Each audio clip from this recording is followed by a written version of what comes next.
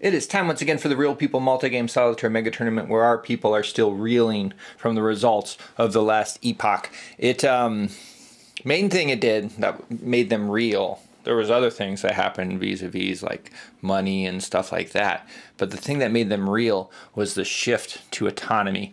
The event shifted the thing back to military dominance and autonomy. This is going to be kind of Junior's time to shine, I think, if he can make this work. Prosperity plus prestige is well above the limit, so moving it to autonomy gave him dominance, which he needs for victory prior to fragmentation, and also it moved his goal back, so it makes it so it's ostensibly, at least numerically, easier for him to do it. Now, the Britons have lost a lot of control over the areas, and one problem with autonomy is when prosperity is gone, it doesn't come back to Roman rule time. So like the top row of prosperity won't regenerate. So that's going to be a problem, especially since the barbarians are thirsty, right?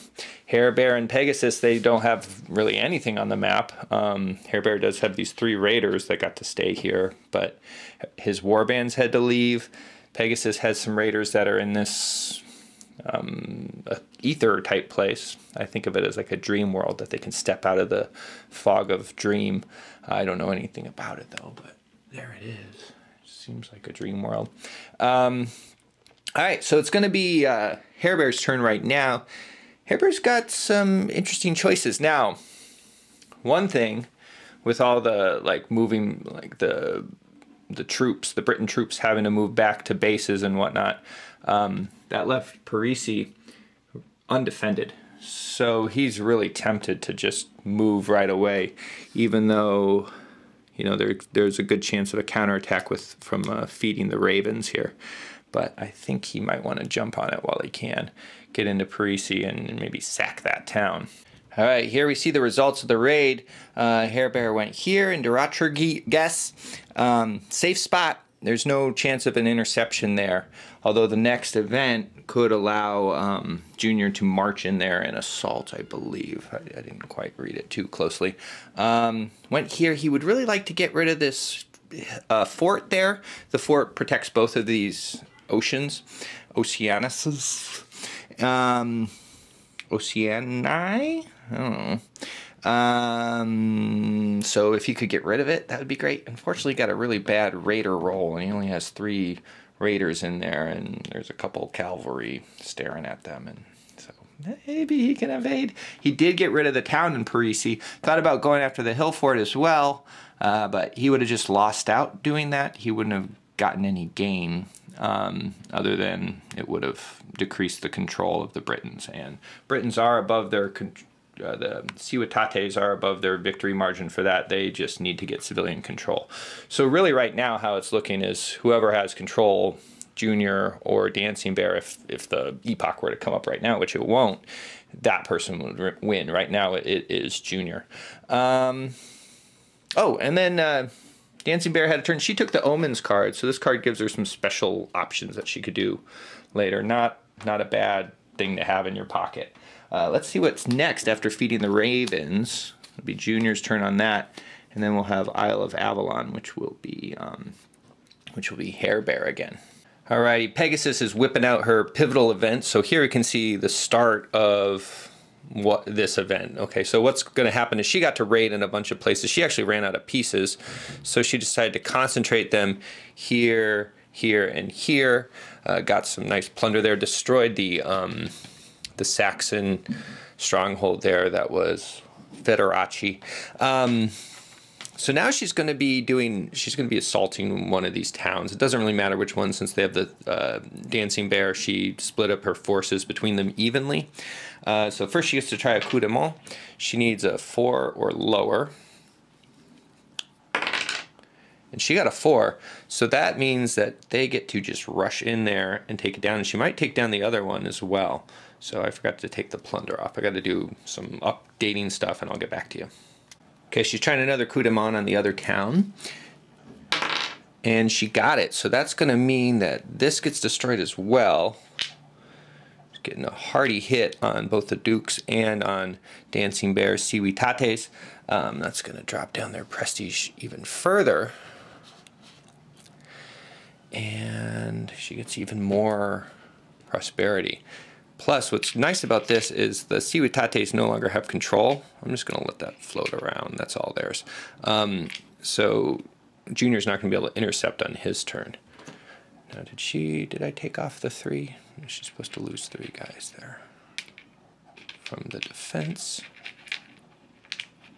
And now she has some pieces freed up, so she can go ahead and raid over here if she wants, and I think she does. So she's rolling 3d4 because of the special nature of this event. And that's not very good. Alright, that's 5 there. That's almost all of her pieces. Unfortunately, she drained everything from Niall in order to do a big strike here. Alright, so she's going to get a couple prosperity there. And I don't think she's going to try to attack right now. I think she feels like she got a lot of bang for that buck. And not only that, but Hair Bear is also going to get to do a series of raids. He gets to do 4 plus feet. So it's actually a good event for him, too. Pegasus was feeling, hey, Junior is doing too well.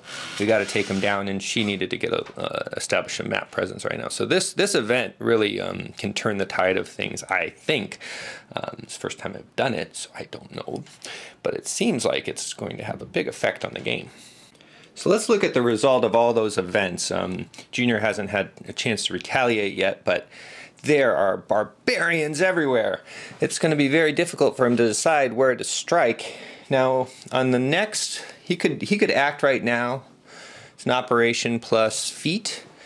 But they have removed control from a lot of the key areas, so it would be difficult to do a lot of intercepts. He could get some in, though.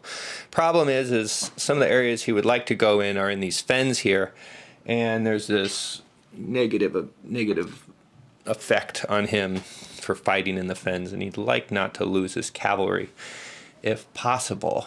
They're much weaker if they're in the fens. So does he just give up on those? Leave that to the Ciuitates to defend? That's tough to do because he's got strongholds there. He's kind of the main protector in a couple of these areas. I don't know, it's going to be tough for him to decide. From Hair Bear's perspective, what did he do? He got some more people in here to protect the people there and hope to get enough forces because he would really like to get rid of this one fort right there. As we mentioned earlier, maybe it was last video, this protects both these oceans from raids, so that's bad. Then he also did a deep raid into here, took the remaining prosperity. This place had 6 prosperity before this event, and now it has nothing. Nobody's home. It's fully empty.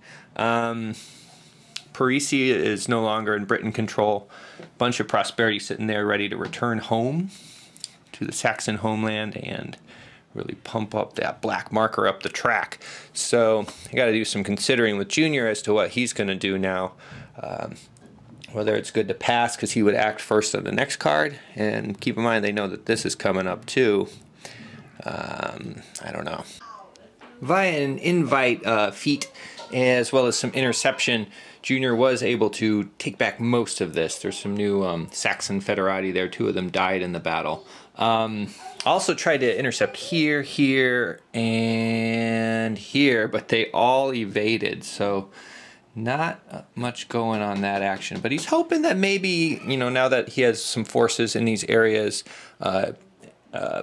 Dancing Bear can follow up with a battle action of her own, because she could use the event here to free battle right now, which wouldn't be bad because she can battle for free in all these places. Plus she gets this nice little ability here to that helps her when attacking strongholds. So she'll probably do that. Why wouldn't you, right? Got to work together here. This looks bad for your general side. You don't want to squabble. You want to work together here. Make this happen. Let's go, guys.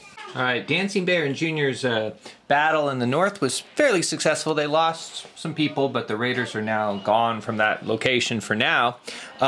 Big return action for Hair Bear. Got a settlement going in Parisi. I think he gained like 12 renown 15 renown altogether, but then he spent 3 to make the settlement. So now it's going to be Dancing Bear's turn. She can do a limited action.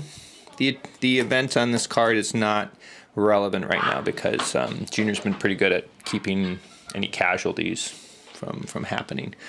She could also pass and act on the next card, so we'll see what she decides. She's going to pass because she thinks that Junior might be very interested in this event, and then she might be able to do a full action on her own. She'd really like to get these guys out of there and maybe do a settlement feat as well. Now this one's kind of dangerous for Hair Bear with what he just did. He could mark one settlement and its nation's warbands in one region as any federati. So he could just make these federati. Now that would cause Junior to lose prestige at the same time, which would put him below the victory margin. He just kind of snuck back up. So he might not want to do that. But he also doesn't want anyone to do this event. So we'll see what he decides to do now. Junior's motto is to live and let live, so he did the command only, so no one could do the event. He didn't really want to, he doesn't really care that much about this one population area. It would be nice if there wasn't a Saxon settlement there, but that's not his big concern. He's more interested in buffering up what he has and maybe trying to get back this space. This space is important to him, but he doesn't really want to just march in there with all those raiders right now. So he did a train, added some prosperity to the map, got him back in the victory level, which is good for him. Put out some comitates, no, not comitates, some militia. Comitates are the dark blue, and they're not in play yet. They're right there. And that left Pegasus to just do, she raided in this special space where in future raids she can just add these places. So it's nice to just kind of shore that up. Thought about putting them here so that when she returned them, she would have a better chance of getting more warbands out, but she realized that she doesn't have a lot of warbands and she doesn't want to run out. So, yeah, we'll go on to the next card, and it's going to be first up for Dancing Bear. All right, Dancing Bear, she spent the turn mainly getting her wealth up. The difference, so this could actually allow her to win the game. So we've been talking about how Junior is above his victory marker. She's also above her victory marker. If the propaganda, it's not the propaganda round, what's it called? The epoch round comes up soon, what's going to happen is that this control is going to flip over before victory is checked. So she would be the one to win and not Junior. If, like, the next card is propaganda. I guess we can see that right now since Hair Bear passed after her. So Brittany, and then no epoch card. I don't know how close we are. I actually started this video a couple weeks ago, and then I got distracted by a bunch of things, and so I'm now finally getting back to it. So I don't have a lot of memory as to what's been going on other than what we can see here, and what you can see here, and what I can see here, and what we can see here. All right, let's go on to Brittany. Junior maybe shouldn't have been so laissez-faire with Hair Bear. He just ravaged 3 different locations, got big rolls here. The Ravage was a nice choice for him right now. The things that are in this city, by the way, I had to put in the ocean because I couldn't really fit the raiders in there. So the Ocean Hibernicus is like a storage box for this, what is it? Eboricum. Yeah, so this is a nice move for him because it decreases both Junior and Dancing Bear's victory conditions. He removed population, which is what Dancing Bear wants to control, and he also removed a lot of prosperity. And they just didn't have the forces to really defend it. So that's what comes with inexperience, I think. I think maybe Junior would have caught that. He's a systems analyst. He thinks about those things, but he really kind of just wanted to be chill with the Saxons coming aboard, you know, but it didn't work out. All right, let's see how they follow up. It's going to be Pegasus's turn again. Fortunately, she still has this wad of raiders sitting here ready to be cleared out. But she wants to wait until she has the option to settle as well, because that's important to her. She'd like to settle here too. She needs to have first go. All right, Dancing Bear is following her dream. She also is helping out these refugees. There are no more refugees just floating about. She gave them all home. She's settling people in this kind of like central core here of grasslands. That's a little safer for them, she figures, because it doesn't have the home terrain of either the the Scoti or the Saxons, which are the Fens over here. She also got more wealth and money. She did a trade. Then Junior's going to pass, so we're going to move on to the next card. It was kind of a dangerous move for her because it's going to be Hairbear's turn again. He's getting a presence here. She could have done something where she teamed up with Junior in order to march in here and take this settlement out, but she's aiming for the near-term victory rather than pushing out the Saxons entirely right now. And also she was concerned about those refugees, as you would be too. All right, here's our next card. Ooh, finally, Pegasus is going to be able to act. And that's exciting for Pegasus, but not yet. We'll have to go through Ice.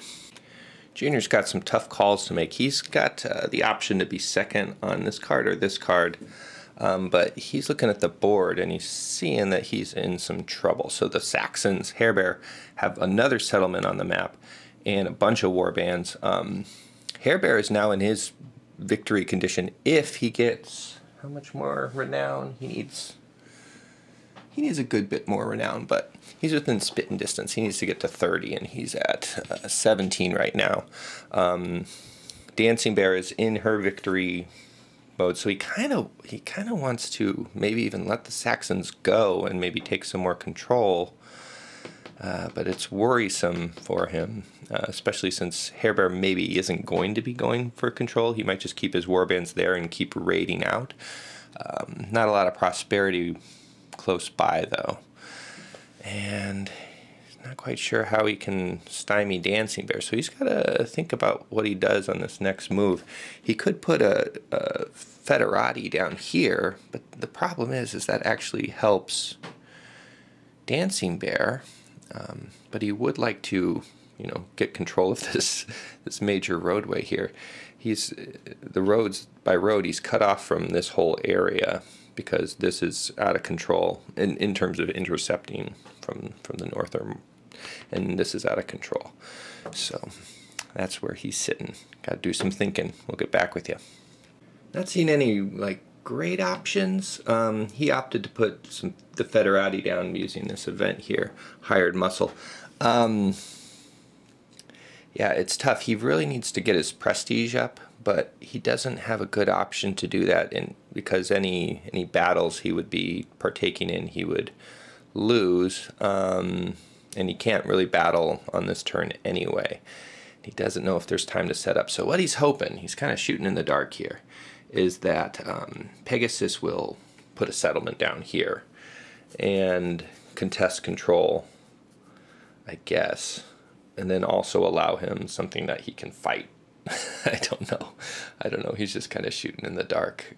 Maybe it'll work out. It's not looking good for Junior right now. Let's go ahead and go on to the next card, where we are excited because Pegasus is going to get to do her special or her feat plus full activity. Problem is she's got a decent event here, but I think she can do better doing a return action plus settle than doing the event. And the counter event, if she gets a good foothold, isn't going to hurt her too much. So I don't think she's terribly worried about that. And here's the result. Pegasus has a tiny toehold.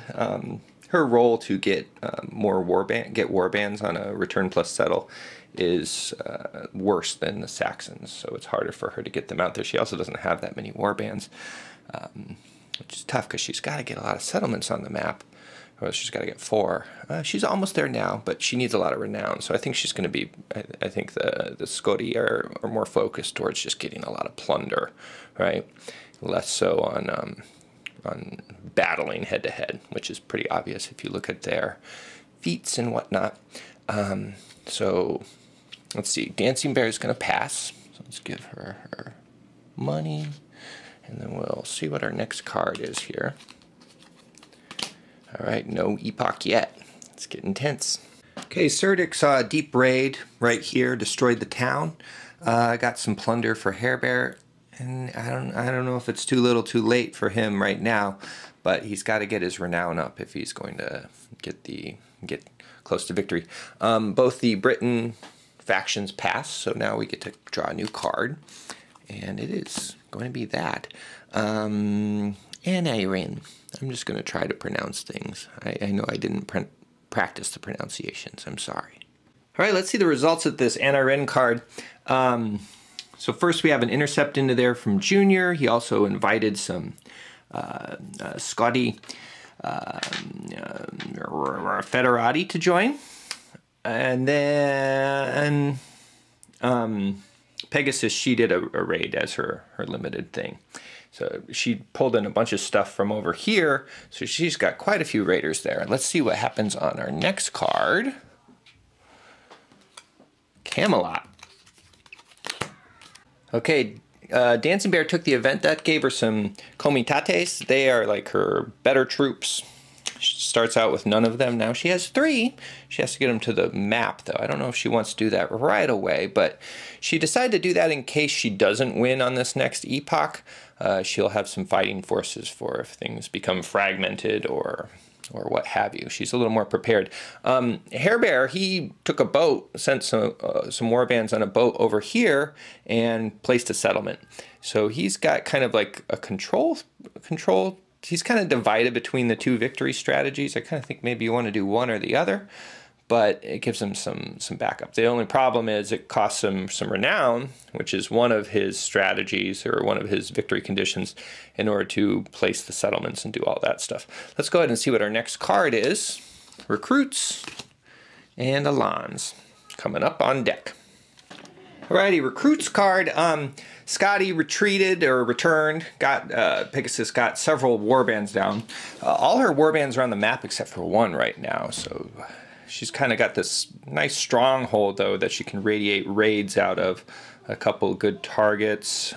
She might need to get even closer, though, to get like something like that, which is pretty nice.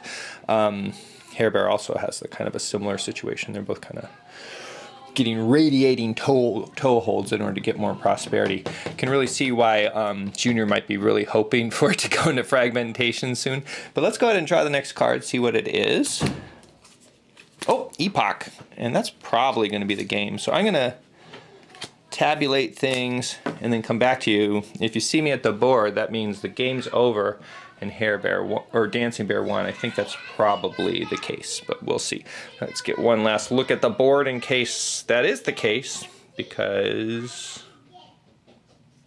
Okay, and that's going to do it. That was a fun game. I kind of wish I could do like a series of best of 3 or something, but we kind of have to move on with the tournament. I would enjoy exploring this game more, and I think I will in the future, definitely. There's a lot to it, and having played it one time, I think I have a lot more understanding of what each side should be doing. So that's why it would be helpful for the real people and a little more fair if they got to play through once first, before, you know, and then another time, and then another time, so that they could really like perfect or actually play with some sort of ability. Unfortunately, I won't go into that. But the Real People Multi-Game Solitaire Mega Tournament is not fair, and so we have our results. And Dancing Bear won. She's doing well. She's got a nice score of positive 91, one of the few people with a positive score. Junior got 2nd place. If he had lost 1 more point, he'd be out of the tournament. So he's just clinging on at negative 680. Then we have Hair Bear, negative 7 points. Took him down to negative 650. He's also in rough shape, but he's holding on as well. Unfortunately, Pegasus, she had a very low score. Should have probably looked at how the scoring is done in case of a tie. That's how I figured it out for doing this. And we're going to have to say goodbye to her. We have a lot of fond memories of Pegasus. I know you do. I do. We're going to miss her.